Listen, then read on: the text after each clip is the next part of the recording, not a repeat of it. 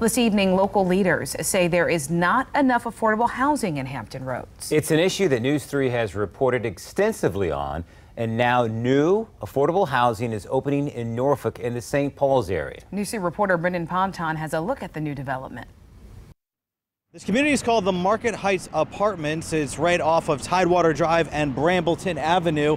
And leaders say it's a step in the right direction, but they say there needs to be a lot more affordable housing built.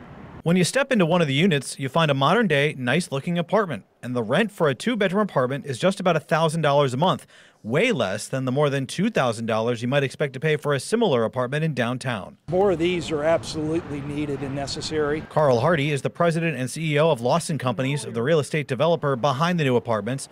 The 164 units are opening at the corner of Brambleton Avenue and Tidewater Drive. The units are already all leased out, and they actually got 4 times more applicants than they could accommodate. There are income requirements to live here, and Hardy says the goal of the property is to have affordable quality housing available. The housing need is real right now. We are millions of housing units short in the country, and in the state, same thing. Tremendous shortage of housing. It's a need News 3 has been extensively reporting on, including the challenges for people on a fixed income. A state report released in 2021 found Virginia has a shortage of 200,000 affordable housing units for low-income or extremely low-income residents. If our communities want to thrive, we've got to all come together and find affordable housing solutions. Susan Dewey is the CEO of Virginia Housing, a nonprofit that helps people be able to get affordable housing. It's going to take a lot more focus at the local level on land use and how we can find more buildable lots, and there's infrastructure and other needs that go along with that. So it's not an easy fix. But it's a fix housing officials say is needed as construction on other apartment units continues in Norfolk. Joe just came over to me and said in Virginia Beach, they tolerate jet noise. In Norfolk, we love construction noise.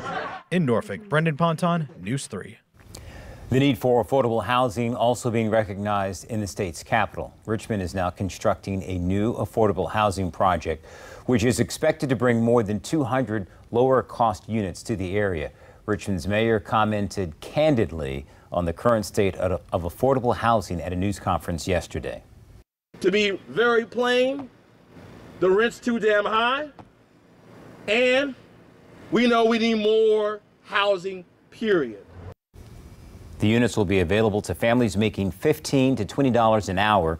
Planners say base rent will stay the same for 30 years.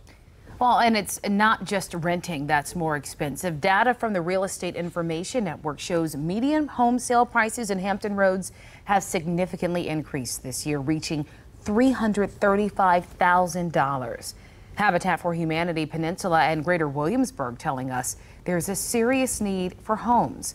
They saw 282 applications this year, which is nearly double what they saw last year.